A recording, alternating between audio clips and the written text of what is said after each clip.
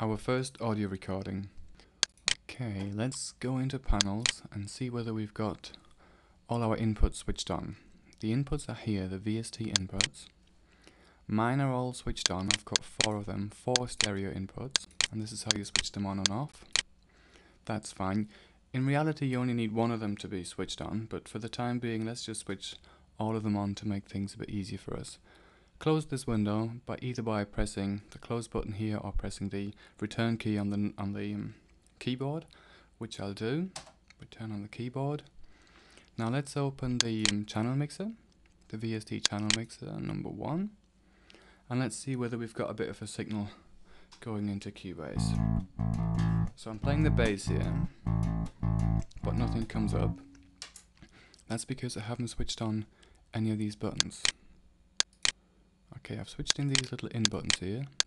I've got 2 on. I'm only doing 2 to show you something. This one here, that channel, shows you the level of my speech, and the other channel should be the bass sound.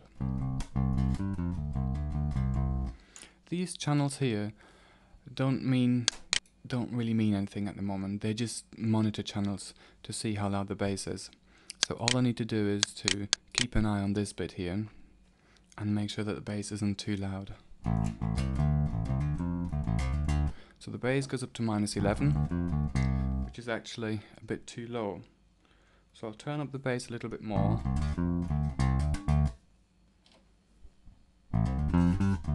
So the bass is a bit higher now.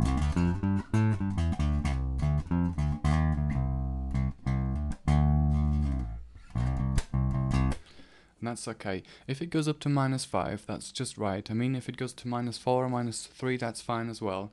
But make sure that it doesn't go any higher than that, because sometimes you accidentally create high peak sounds, which will mean you get clips. Whenever you do get clips, the red light comes on here, and you can just click on the red light again to reset the meter.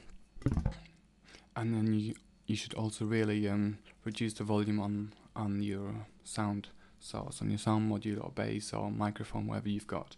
I'm going to stick with this one for the time being, and I close the channel mixer by pressing the return key on the keyboard again. So now I need to choose a track. Let's choose the first track, and because I'm recording the bass, I'll just type in bass guitar. Okay, that's the bass guitar, and the bass guitar comes into the right input. Let's do that again. That one is switched on, and you can see here the input of the bass guitar. It says in 1 right at the moment. You can change this by clicking onto this little area there. Go back to right. If I click down here somewhere, nothing really happens apart from the internal monitoring through the VST engine, which we'll talk about later on. Okay, so in 1 right is selected, that's fine. I'll close the window again with the return key, and I'll make sure that in 1 right is also selected for this particular track. That's it. Now I'm going to record along to my tune. Because I've already got a bass here, I'll just mute this bass part. This is your mute column, by the way. You just click in here, mute all those tracks, and unmute them again. So I'll keep the bass muted. The metronome is already switched on. All I need to do now is press record. You can either press record on the transport bar, or you can hit the asterisk key on the number pad, which I'll do. 1, 2, 3, 4.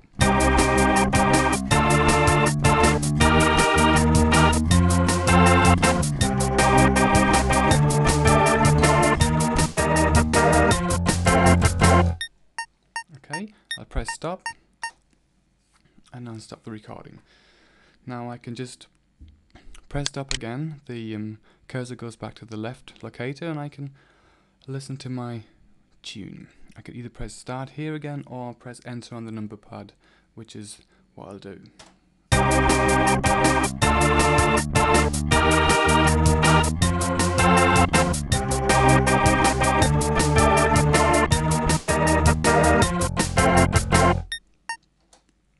Okay, and if I don't like what I've played, I can just press delete on the keyboard to delete that part. As you can see, this part is selected. If I deselect it, it becomes white, and if I select it again by just clicking on it, it becomes like dark greyish. So I'll press delete on the keyboard to get rid of the part, and I'll just record the bass part again, maybe slightly different or maybe a bit better. I press the asterisk key again on the number pad. 1, 2, 3, 4.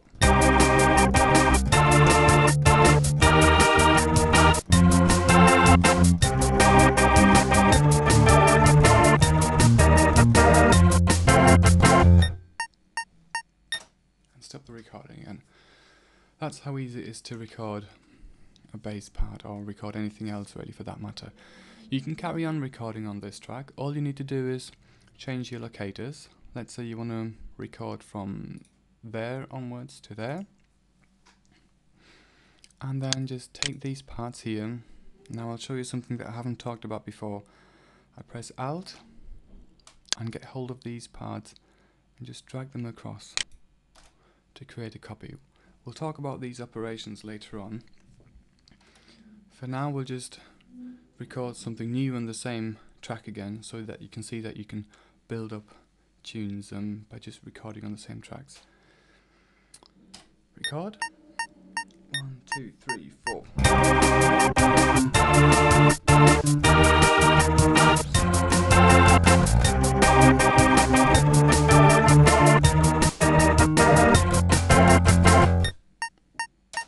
And that was just to demonstrate that I've played a different part.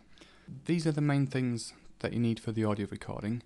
The reason why I haven't showed you the inside of the audio engine at this stage is because when you work and once your system is set up, you won't be doing all these other operations that you need to do to get going. You'll be just doing what I've just shown you, and all the other tricky bits we'll do in the next step. And then I'll talk you the VST engine and the different channels and the channel mixer and the effects and everything.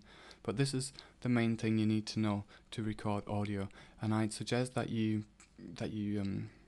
swap back, or that you change the program and go down to your Cubase version and record some audio parts on your own and just see how you get on with it. Once you've finished with the recording, you can then double click on the bass part to see whether you've got some waveforms in the audio editor. There they are. If you right click with the mouse to bring up the audio editor toolbox, you can see the speaker symbol, and just click anywhere in the part, or in this instance it's the segment, to monitor some of those sections. Depending on where I click, it starts to play from there. Okay, to close this window, you just press return again, as with all the other windows as well. And of course you can check with the channel mixer to see whether the audio recording comes up on your meters. The bass. This is the bass.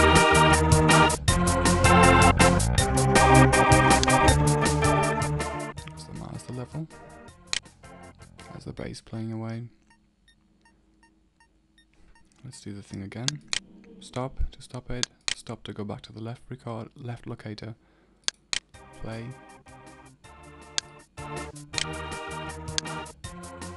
Now the bass is on the right hand side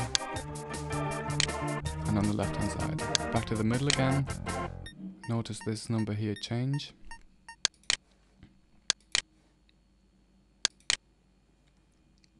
Play. I'll press play on the number pad.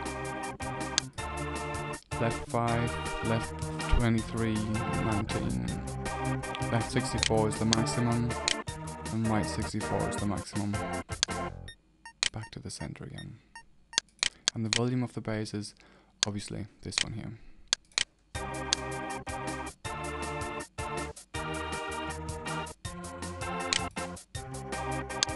No bass. And the bass came in the end. Return to close the window. And that's it for the first audio recording.